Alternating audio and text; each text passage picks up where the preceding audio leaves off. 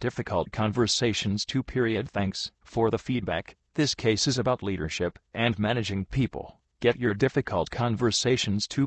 Thanks for the feedback. K-Solution at theksolutions.com. In the realm of feedback, the receiver, not the giver, is the key player in the exchange. The authors describe 3 triggers that lead us to dismiss feedback and how to counteract them to improve your relationships and take charge of your lifelong learning. In the end, they say, receiving feedback well is a skill and an important one for each of us to learn. Theksolutions.com is the #1 destination for getting the case studies analyzed